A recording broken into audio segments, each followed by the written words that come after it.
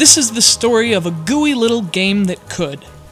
Since the day this exuberant glob of puzzles dripped onto Nintendo's WiiWare service, World of Goo has received more honors and accolades than many retail games costing 3 times as much. Sliming its way into the hearts of critics and writers across the country, World of Goo is widely regarded as one of the best and most innovative games not only on WiiWare, but on the Wii period. In fact, according to one website that aggregates reviews from some of the most prominent voices in the games press, only 3 Wii games to date have received higher aggregate scores than World of Goo: Super Mario Galaxy, Super Mario Galaxy 2, and The Legend of Zelda: Twilight Princess. And on a Nintendo platform, there's no company more elite than that.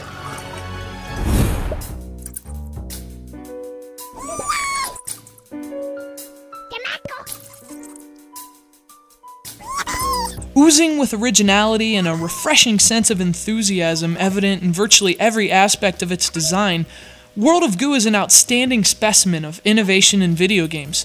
But take the praise it's received with a grain of salt.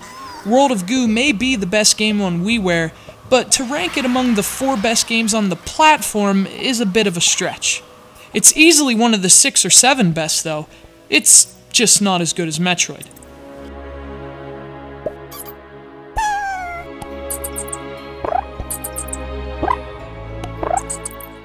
Perhaps as much as the game itself, what makes World of Goo so remarkable is the story behind it. The game was made by 2D Boy, an independent development studio founded by 2 guys who used to work at Electronic Arts.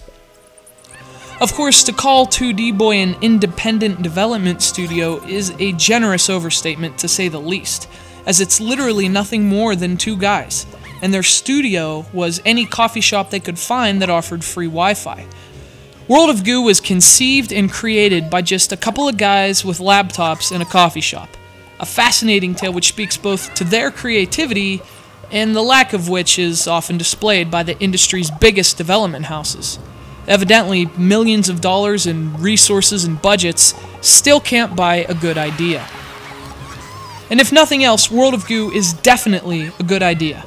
An intoxicating and sometimes eerie amalgam of unique influences. The visuals are Tim Burton, the music is Danny Elfman, and the gameplay is undeniably Isaac Newton. World of Goo is a physics-based puzzler which tells a strangely compelling tale about living blobs of goo and a mysterious corporation which harvests them for use in everything from cosmetics to, most prominently, a bizarre drink. This game isn't really about story, but its distinct art style and music create an often unsettling atmosphere which, at the very least, leaves you curious about the corporation's intentions and the significance of these strange balls of goo. This mood is helped along by the cryptic messages left by the enigmatic sign painter, a mysterious figure who has scrawled notes upon wooden signposts in each of the game's nearly 50 levels. Sometimes they're funny, sometimes they offer hints, but often they're every bit as bizarre as the rest of the game. Interesting as its story may be for a puzzle game, the main attractions in World of Goo are the aforementioned visuals and music, and the endlessly compelling gameplay, which is what keeps you playing World of Goo.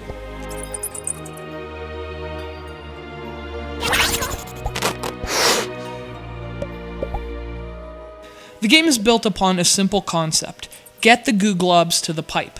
But fulfilling this objective is a much more difficult proposition, as you'll have to build all sorts of gelatinous structures and overcome goo-splattering obstacles to do so.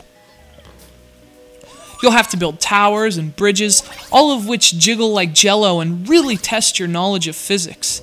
Indeed, while it may seem as though you're playing with 2-eyed blobs, what you're really playing with in World of Goo is gravity, and you'll need a keen understanding of it to fulfill each level's quota of goo. The concept is simple enough that anyone can understand it, but as with the very best video games, World of Goo elaborates upon it as well.